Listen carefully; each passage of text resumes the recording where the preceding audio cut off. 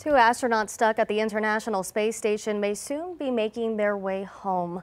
Sources tell CBS News NASA is finalizing plans to bring astronauts Butch Wilmore and Suni Williams back to Earth on a SpaceX Dragon as soon as mid-March.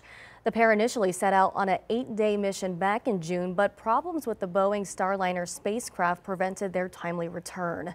In a new interview, Williams talked to CBS Evening News anchor John Dickerson about her extended stay. Like where we are right now, you come and look out the window and you just go, wow, I got to pinch myself to be able to have this view, to be able to share this view. I mean, I think one of the things I was regretting from a short duration mission was it's hard to share the whole thing with people. And on a long duration mission, you get that opportunity where you get to talk to people, get to talk to school kids. So I think that's in the back of my head. Hey, it's an opportunity, like, let's do it.